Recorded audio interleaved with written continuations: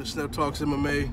So I didn't do my prediction video, or well, take that back. I did do the prediction video for the Corey Anderson and Jan Blachowicz fight, and I didn't put it out there. I actually had Corey Anderson winning decision by wrestling, and it looked like he was going to try to do that. He was setting it up. You know, when you fall in love with a little knockout like he did Johnny Walker, he felt like, I'm about to go ahead and, you know, get this range and try to go against this power puncher and Jan, and he ain't called the Polish Hammer for nothing. And he put my man Corey to sleep.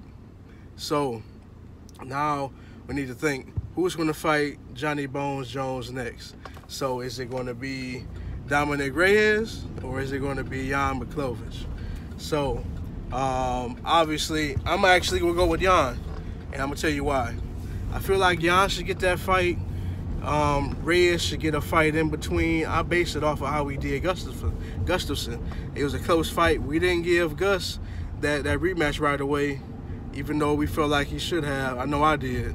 And in this case, I feel the same way. I mean, decision, whatever the judges, we know it's a bad call. It should have been a lot tighter, blah, blah, blah. We all know the deal. But I feel like Jan should get his shot. He's saying he got what it takes to beat Jon. Everybody says they got what it takes to beat Jon.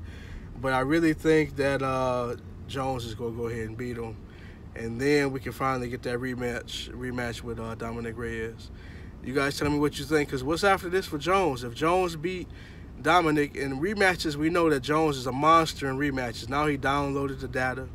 Now he know exactly how you're going to move. So now you can prepare for that. So I think it's going to be a totally different fight. Because, I mean, Dominic Reyes, the key is now he's going to try to pace himself a little bit, change up a little bit what he did. But it's like, dude, your recipe for success is what you did. So I don't think you want to change that too much.